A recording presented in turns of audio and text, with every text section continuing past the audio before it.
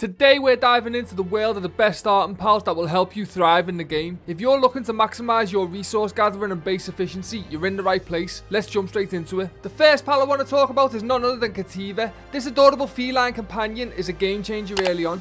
Not only does Kativa boost your carrying capacity by a whopping 50 when in your party, but if you gather a squad of 5, you'll enjoy a staggering plus 250 to your carrying capacity. That's a serious upgrade for gathering early on. When stationed at your base, Kativa becomes a mining maestro, chipping away at stone pits and providing you with a constant supply of stone. Their versatile skills make them ideal for running crafting workbenches, transporting resources, and even working at berry plantations. So don't hesitate to station a bunch of Kativas at your base to enhance your early game experience. Next up we have Tansy, a fantastic all-rounder for your base operations. Much like Kativa, Tansy boasts handiwork, transporting and gathering traits, making them a great multitasker. The real game changer though is their planting and lumbering skills. Assign Tansy to work on specific parts of your base and you'll enjoy a steady supply of wood and food, two crucial resources. When Tansy is in automatic work mode, they seamlessly move around the base, tackling various tasks as needed. While it may take a little bit longer to accumulate a specific resource, it's an excellent strategy for those times when you're away for an extended period. Just remember to pair Tansy with a water-type pal if you want them to work on plantations efficiently. The third pal I want to talk about is Pangolin.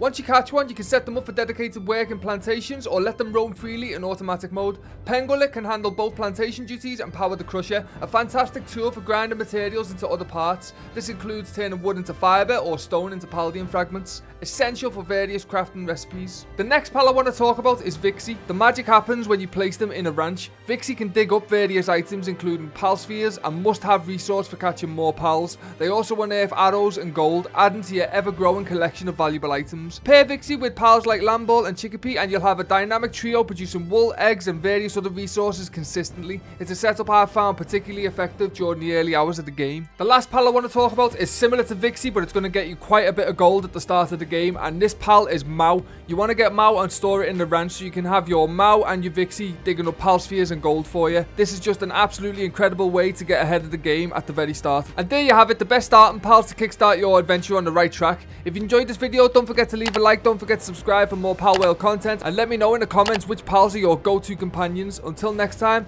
happy hunting.